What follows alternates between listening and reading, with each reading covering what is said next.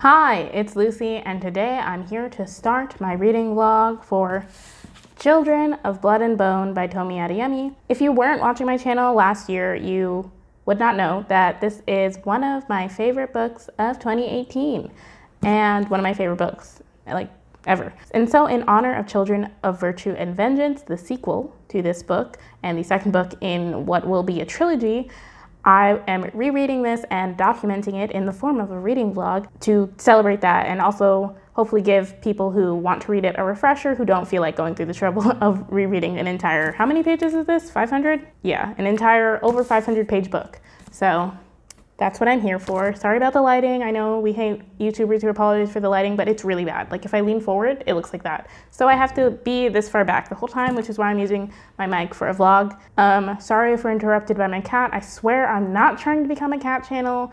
I am obsessed with my cat, but I'm not trying to impose that on you. It's just, he just wants to be around me a lot, which I don't want to discourage because I love him. Anyway, not the point. So this is just strictly a reading vlog. This video will be spoilery. If you have not read Children of Blood and Bone and you want to read it, I recommend not watching this video because I will spoil everything. I will mention things that happen at the end that while I'm still reading the beginning and things like that. And if you don't plan to read it, then I would ask you to plan to read it because I love this book. Or at least I think I love this book. One of the things that I was a little worried about, but I was still gonna reread it anyway, is that I wouldn't love it as much the second time around because I wouldn't have the novelty of it being the first time I read it. There were some problems that I did see when I first read it that I basically ignored, or they just weren't as big of a deal for me, that I feel like now that I'm rereading it, like there'll be more glaring problems to me, so we'll see. For now, I'm actually 140 pages into the book right now. I started this book last week, and you'll see my last reading vlog, I ended up putting, I mean, you won't see because I don't mention it, but I ended up putting it down for the books in my last reading vlog, which was I Become Books and Lala. So if you're interested in that, that's also linked down below. I have been not exactly taking notes, but I use the front flap of the hardcover as a dust jacket, as a bookmark, in case you're wondering. I have been like doing like little post-it things or whatever. I tab my books, but I don't have any rhyme or reason for tabbing them. Like I don't have a whole like color coding system or anything. The tabs that I'm using right now are like circus themed ones that came in an owl crate like 2 years ago at this point. These are the only ones I have left. Yeah, so they don't mean anything. I just put a tab in whenever I see something interesting, and specifically for this vlog, I put a tab in whenever there was something that I thought I wanted to mention in the vlog, or some things that I just wanted to remember. It's a mix of both. So for the first clip in this vlog, I'm gonna go over all the tabs that I've already done. Hopefully gonna finish it this weekend because I don't want to bring it on the plane with me. Oh, this is the week before Thanksgiving. I'm currently reading this, and hopefully you're seeing this on December 1st, 2 days before Virtue of Vengeance comes out. I originally read the book in like 3 or 4 days, I think, maybe less than that, but I was also listening to the audiobook, and I listened to like the last 2/3 of the book while I was on an airplane. That was like a 12 or 13 hour flight. Where was I going? So for now, I'm gonna just go through the tabs and all the thoughts I've been having as I've been reading it so far. There's just a quote that I really liked from the beginning of the book. This is on page 11, in case you're wondering. I don't know if I'm gonna say page numbers for everything that I wanna talk about, but in the beginning, when Zele is still in like Mama Agba's shop, or the guards come in to like tell Mama Agba about the raised taxes and things, and Zele speaks out of turn. There's like a little quote where the guard tells Zele to be like, you would do well to keep your mouth shut, and Zele gets angry, obviously, and in her thoughts she's like, maybe I should be quiet, or maybe he should die. And I felt that in my soul. This is more, I guess, discussion related, but just, I don't know, thoughts. I have 2 like sticky notes related to, I guess, colorism, or just how the book deals with colorism in a way. When we're introduced to Amari, she's at like high tea. Amari mentions how people question whether like her mother cheated on her father because they say like she's far too dark to be the king's. And slightly later, her mom comments on the other girl who's like Amari's age who's there, and she's like, oh, you have to give Amari your skincare routine because you look so regal now. And by regal, she means lighter. The whole colorism aspect isn't really focused on in the book, especially since we move away from the royal family in the later parts of the book. But it's just, I don't know, disappointing that in this whole world of only Black people who would not have been affected by like white colonialism or anything still have like this whole colorism aspect. I don't know. I know this book is about a lot of things and has parallels to the real world in a lot of things, but I just wish this one little aspect like we could escape from for a little bit.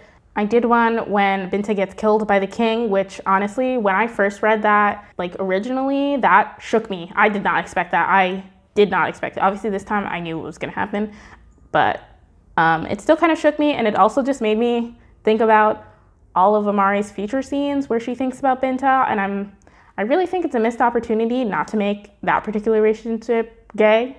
Just the way she's like talks about her, how deep and close their friendship was. Like, yes, you can have deep platonic friendships, but how often do we see female-female romances, especially in like a groundbreaking book as this? That would have been super duper great, and I would have appreciated just the way Binta talks, or not Binta, Amari talks about Binta. Like, it was gay. Come on. Chapter 5, when Zelly's in Lagos and she's like, I gotta save Amari, even though she doesn't know Amari yet. That's literally when everything goes to hell. And when I originally read this book, I was like, you stupid, stupid girl, what are you doing? She had just gotten this swordfish, sailfish, whatever it's called, fish, and she sold it for so much money they weren't gonna have to worry about taxes for years, or at least months, I forget. A long, long time. They were gonna eat good tonight, and then she goes and saves this random girl. And like, yes, it speaks to how good she is that she saw this girl in trouble, like in a lot of trouble, and her first thought was, I must protect her. But you could have been eating so good. Yeah, I know they're saving magic and everything, but it made me sad.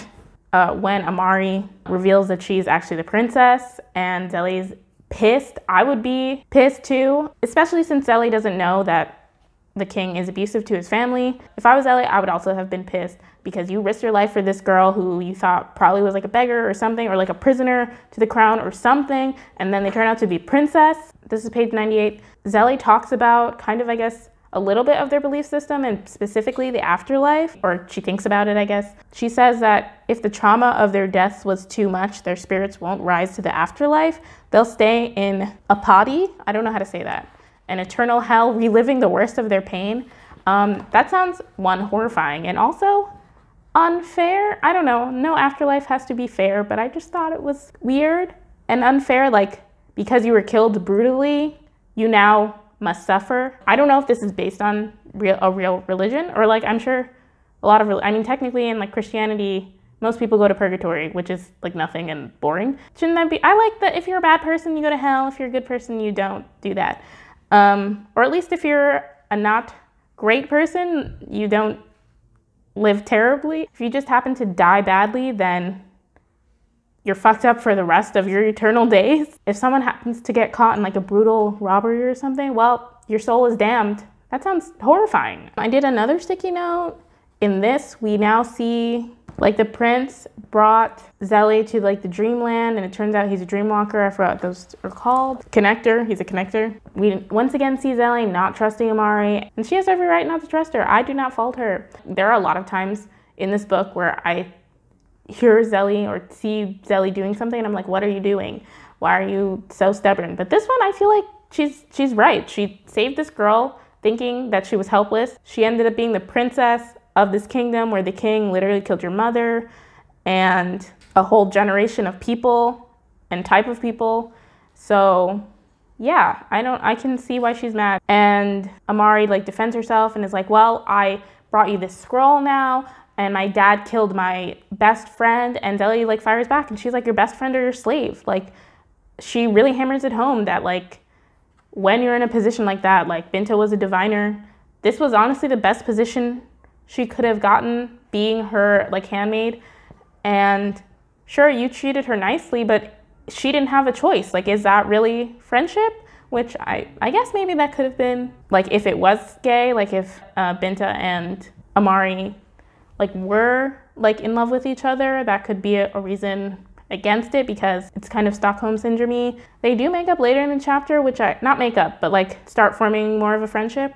And I feel like it could be argued that that was like insta-friend, but I feel like insta-friend versus insta-love are not the same thing. Like, it is a lot easier, and people tend to have lower standards for a friendship versus a like actual lover. Now I'm caught up on where I am in the book. Sorry that the lighting has been so bad. Hopefully that didn't distract you so much. I will continue reading this weekend. Hello.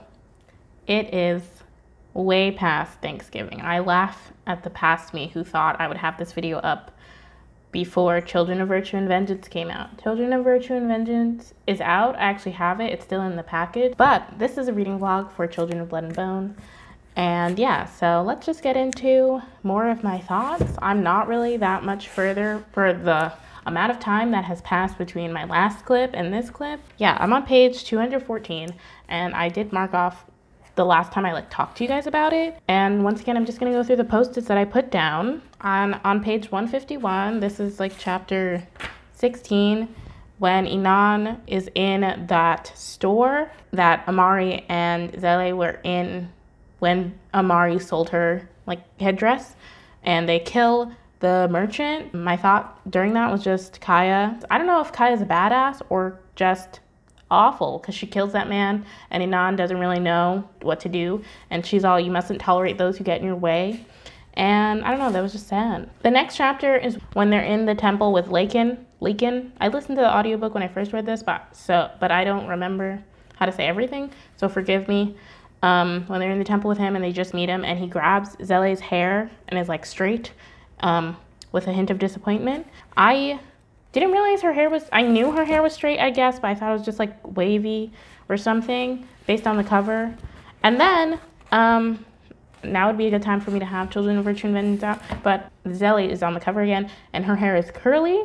So did getting magic back make her hair curly? I don't remember. Yeah, I just thought that was interesting. On page 159, there is like the title. If you have ever watched CinemaSins on YouTube, they do like roll credits every time the title is mentioned within the movie script, and that's kind of what I think of whenever the title is mentioned within the book of something. I don't know, I just like having that there.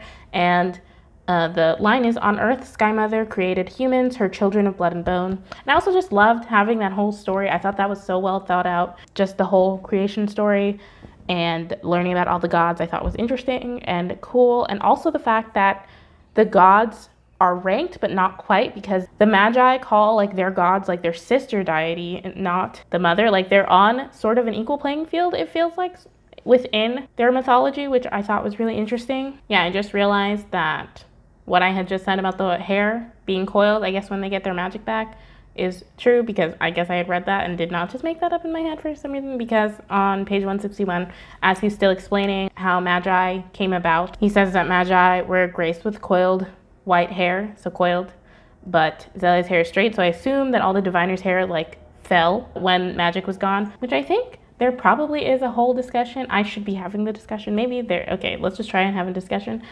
about hair in this book. I was having like mixed feelings about it, because I feel like a lot of the time with Black characters, their hair or eye color will be, especially when they're special in some way, like they will end up being with like light blue eyes with dark skin, like having some kind of exoticized feature that is more analogous to being white. And at first I was kind of annoyed that Diviner's hair is white instead of just being Black like every other Black person. But the more I think about it, the more I kind of actually like it. Not that only white people have like blonde hair or anything, but a Black person with blonde hair is much rarer than a white person with blonde hair. But white hair, everyone of all races gets white hair. Okay, so I got really distracted by my cat. What was I saying? Yes, people of all races have white hair, so it doesn't feel as much of an exotifying feature.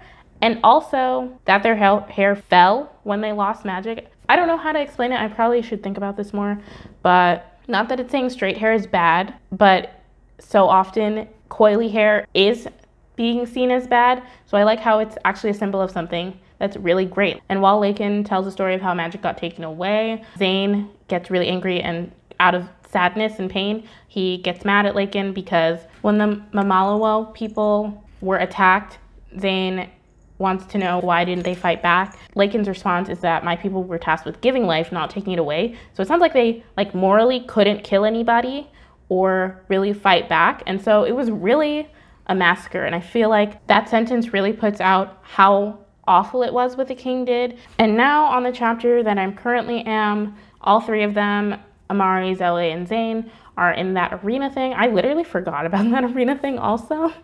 I know that was like a very important part of the book. Like that's how they get the other artifact that they need. Like I just forgot that they did all that. I liked how it showed like the waste of everything. I liked how we got to see a glimpse of the diviners in the stocks, how Zele goes to help them as little as she can, where they're all shocked about all the water that is being wasted. They're literally in a desert. Where are they even getting it? The diviners and the stocks can't afford to even be drinking. And then they're on these ships in literal lakes in the middle of the desert.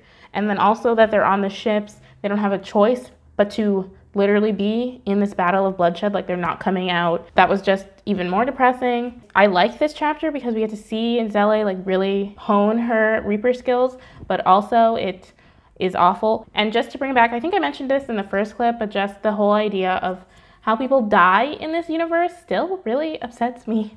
That if you have too much trauma when you die, you just go to hell and relive your trauma forever and ever. Now I'm on chapter 25. I really want to try and like finish this tonight. Maybe I'll keep you guys updated. I'm now on page 306. I'm about to like sit down and like try and read a bunch of the book right now, or at least for the next half hour or so, just try and read straight through. And we'll see where I get, but for now I'll just update you guys and tell you my feelings for the post-it notes I've done so far. Where I last left you guys, it was before the like battle in this desert. I don't really know what to call that. And then we go back to Inan, and Inan is trying to figure out like where Zele and company are, and he's like going through the temple and like having like visions from like people who used to be alive there, and he ends up seeing something, and then Kaya comes in and sees him like dream walking, and she's like, you're one of them, and they have that whole duel. It's not really a duel, he kind of beats her down, and then he kills Kaya, who is his father's love of his life, I guess, or like woman he loves. The only woman he apparently loves, only person really it seems, because as Kaya's dying he can like see her dreams and thoughts, I guess, or maybe not as she's dying, but like he holds her corpse and sees it, and he's like, the way his father looks at her in that is something he's never seen, which I think is really interesting. And honestly, this book pulls no punches. I remember when I first read that, I was so shook. I was like, oh my god, he killed someone. I know someone else died already. Multiple people have already died, but not in such a direct way, I feel like. And that was like not someone we knew, but someone the characters really knew well, or not all the characters, but Inan knew her really well. His dad obviously knows her very well, and I feel like the whole like she was his lover thing, I don't know how I feel about that, because I don't know, I know how it ends, but yeah, it's just a lot. So, and now we're gonna jump a little faster. Now we're back at the battle competition thing with Zele and crew, and they're about to join the battle, and it's really scary. I feel like the book kind of glosses over, there's no way to handle this, but the book kind of glosses over that to win they also have to kill like a bunch of the other basically slaves in addition to their captains, which I don't know, just like hurt me a lot. I mean, it doesn't really gloss it over because Zele feels like all of their souls like leaving there about like them dying, and we see that from her, but it's just like, I don't know, I feel like people don't realize like how like gory I guess this is. Like, it's not that gory, but I feel like people don't realize like how much this book does. Like, it's like, I don't know, it just doesn't pull any punches. And then at the end of the chapter that I'm on, like, I was shook. Once again, this book just continues shaking me. Like, I just keep getting surprised and surprised. I mean, I'm not surprised because I remember this. Actually, I didn't remember this when I just reread it, but some of the other things didn't really surprise me. But when they had 30 ships instead of the 10 normal ships, and then they still managed to do it, like, that was insane. Zele does blood magic so that she can like raise more souls, and that was crazy, but I feel like that didn't have quite the effect that I thought it would, because like she does pass out, but I don't know, she didn't take as long to recover as I thought she would. I don't know how long they were in that city. There's now a cat in my lap. Say hi, Tucker. Look at the camera. Okay, so back to the book.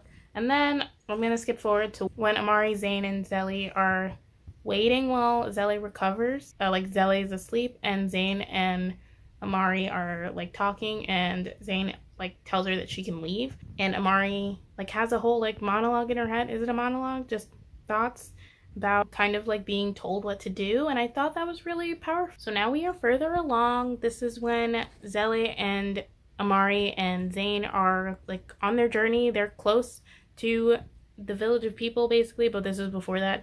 And basically Inan catches up with them and he attacks Zelly and they like fight, and then Zane and Amari get captured and Zelly goes running after them, and Inan thinks he's gonna kill Zelly, but then he sees her thoughts. I don't exactly understand what he's seeing. Like dreams? Memories? Yeah, I guess it's memories.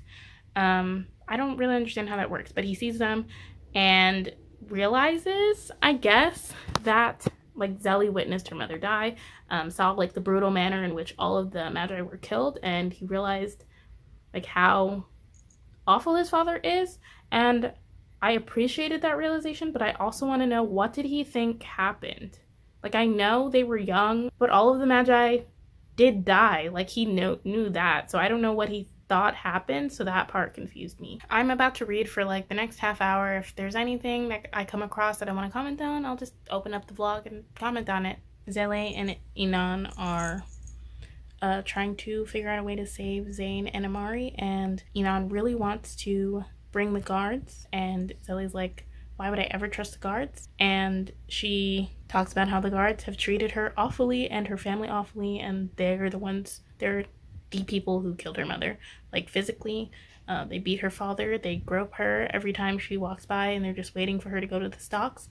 And this like clicked in my head for me because the author's note at the end, last time I remember Tomi Adeyemi talks about how like there are parallels to police brutality and like real world things, and I remember not exactly seeing it, but I'm just dumb. Like, this is a very clear parallel. This is still the police brutality thing. I just read the next page, and like Inan is talking about how he's like, they keep Lagos safe. Zelly's like, they never kept me safe. And there's like this really powerful exchange where he says, you don't have to be afraid, and she says, I'm always afraid. Yeah, I just thought it was really powerful, and I can't believe I really didn't see it before. I don't know what's wrong with me. And then Inan talks about how he wants to understand, and she's like, you can't understand. The world is built for you. There's so many parallels to real life that I don't know how I missed the first time. Like, I knew, like, obviously the Magi versus the Kosidan is like a big parallel, but I didn't realize all the intricacies were also parallels.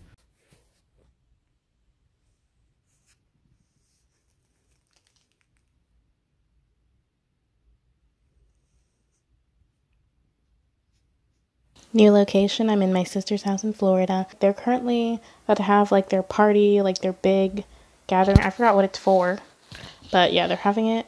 And I just wanted to point out, this was a dumb idea. Like, I guess because I know what's going to happen. I don't really remember what I must have thought the first time I was reading it, but now I'm like, why are you wasting all this time at a party? Go fix magic. What are you doing? I guess because I know what's going to happen, and I'm like, what if they just left right now? They can have the party after they bring the magic back. Why would they do...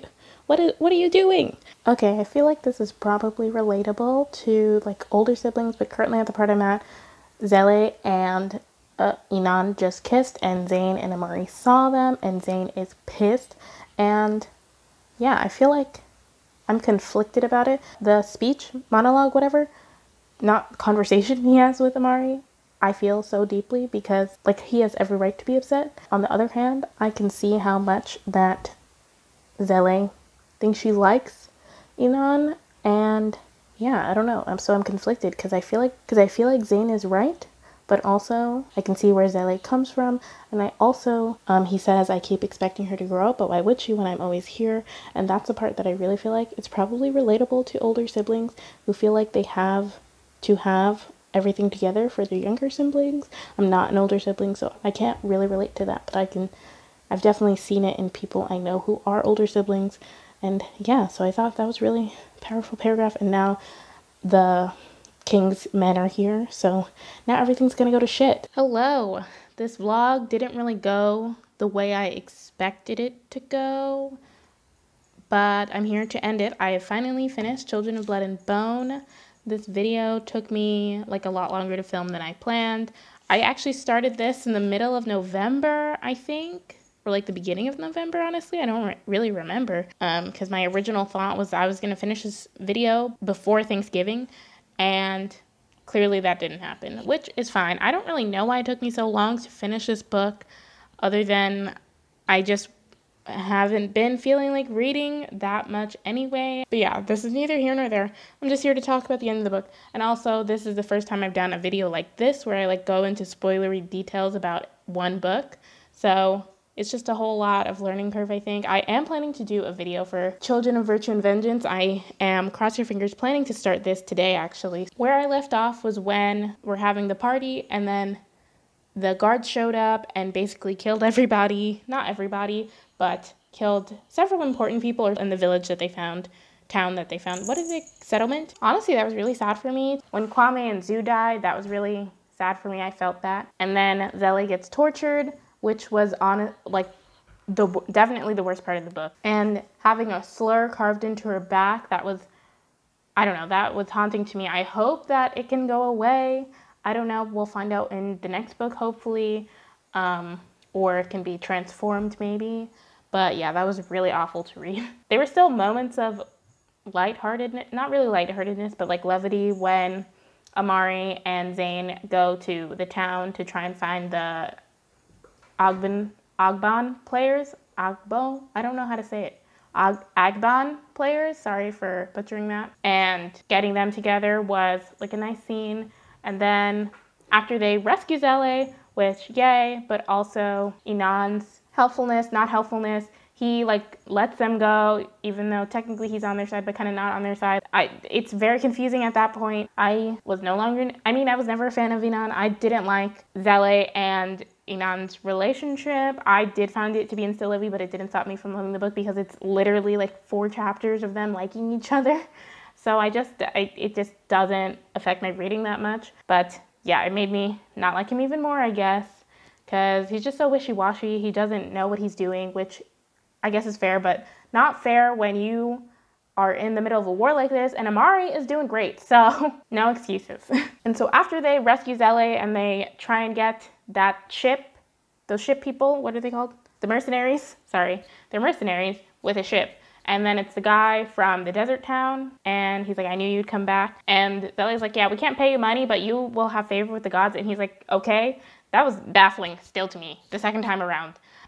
It doesn't really seem like there's a real reason other than, clearly he likes Zele. I'll tell you my predictions for Children of Virtue and Vengeance at the end of the book, but one of them is that I feel like probably Inan is going to come back somehow. So I'm worried there's going to be a love triangle in Children of Virtue and Vengeance. But anyway, back to the guy whose name I forgot, Rowan. That's probably going to be something romantic, I feel.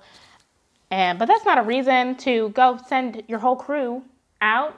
So that was really weird, especially because the gods are not their gods. He's from a different place. Very interesting. But I like that there is an introduction to other countries and things. Like Orisha is not just the whole world. Like there's other stuff going on in the world. And hopefully we get to see that in Children of Virtue and Vengeance. So we see Rowan. They get to the island. They sneak past the guards and everything, which we then find out that they didn't actually sneak past. They basically let them through because they had Zele and Zane's father, and they were using him as like, not bait because they didn't know he was there, but they were using him to get them to give up the artifacts.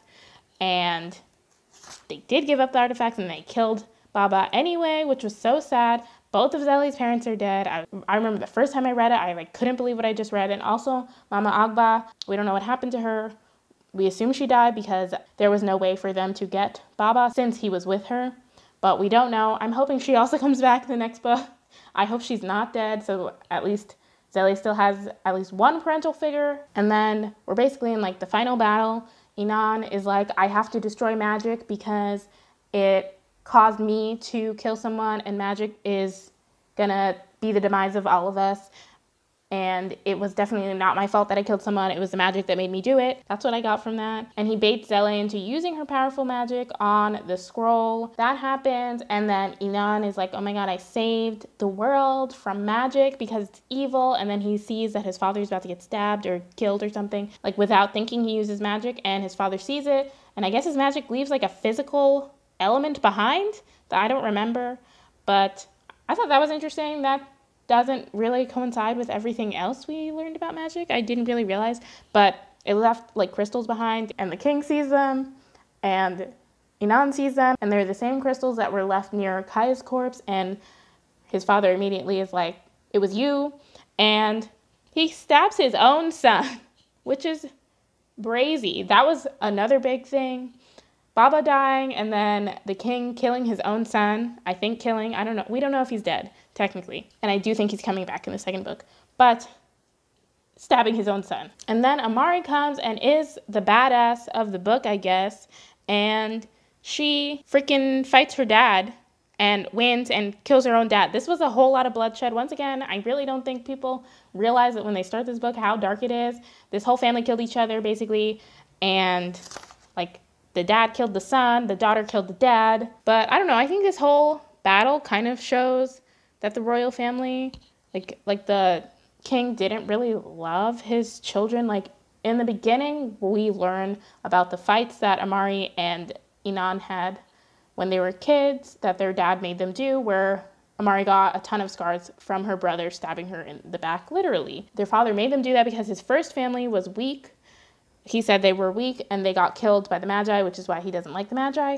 And he was like, that's not going to happen to you. And I know that's super messed up, obviously. But in a sense, it does seem like it's to protect them, even if he's going about it in a terrible, abusive way. But at the end, he doesn't care about them at all. He's ready to kill them. This doesn't make any sense. I kind of feel like it does turn him into like a mustache-twirling villain.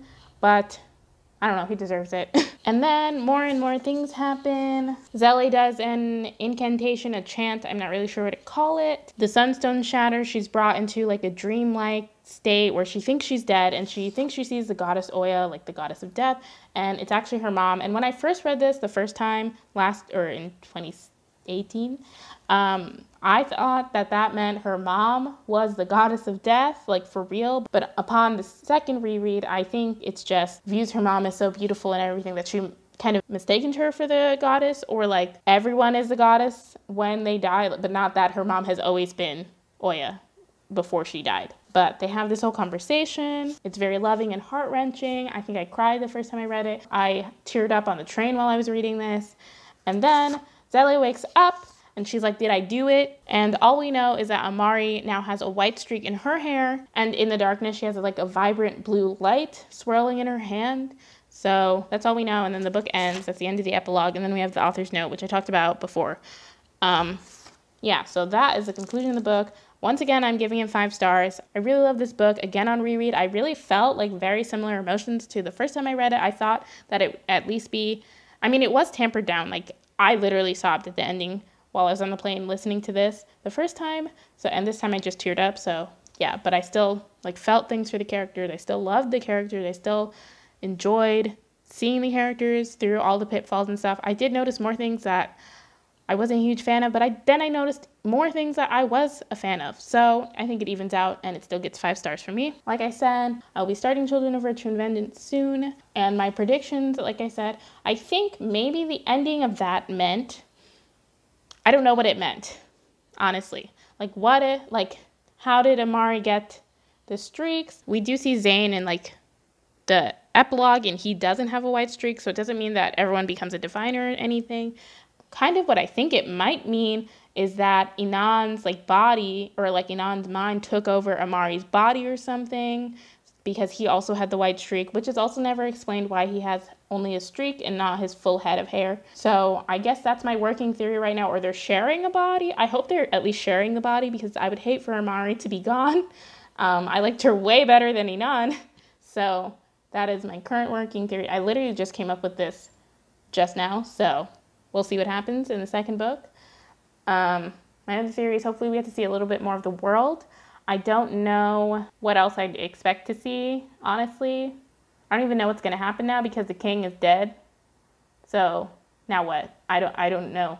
But yeah, I think that's it for this video. Thank you so much for watching. Sorry, it was kind of a mess.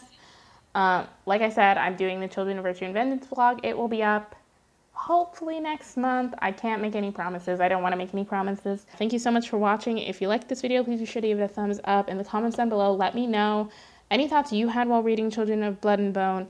Anything you want to say, anything you want to say about what I said about the book, please leave it in the comments down below. Since this video is spoilery already, I don't think you have to mark any spoilers you say in the comments. Subscribe to my channel if you haven't already. If you liked me doing this book diary reading vlog kind of thing, let me know any other books you think I should do it for. My Goodreads TBR is always around if you're interested, and I have my own books TBR also on there if you want to make suggestions for that.